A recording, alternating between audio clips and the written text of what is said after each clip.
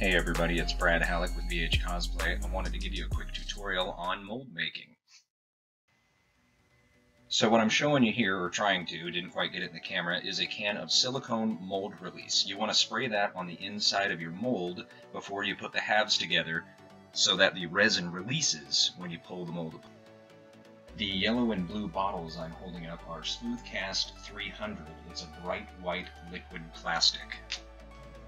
I've used a few different types of liquid plastic resin, and I really like the Smoothcast 300. It's really easy to use because it mixes 1-to-1 by volume, and you don't have to degas it. Since you don't want to waste resin, it's important to know exactly how much volume is inside your mold. I learned a cool trick where I clamp my mold together, as you can see in the picture, and I pour in water. Once the mold is full, I pour the water out into a container so I can see exactly how many milliliters of fluid it holds. For this particular mold, it held just over 350 milliliters.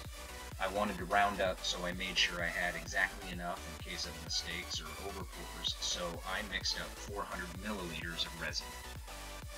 If you use that method to determine volume, just make sure you separate the mold and let it dry completely before you try to make a mold. One of the issues I encountered with the first couple of molds I pulled from this were the plastic didn't make it into the trigger guard.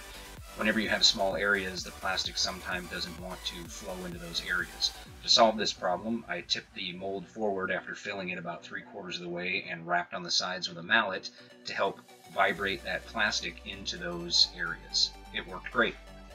The great thing about this epoxy is that it cures very quickly. This one cured in about 10 minutes. I always give it a few extra minutes because it generates quite a bit of heat when it's curing and the plastic can still be flexible. Now that the mold is out, I can clean it up and cut off the pour spout, and I'm ready to start painting. I hope you enjoyed this video, and if you have any questions or comments, please feel free to leave them below.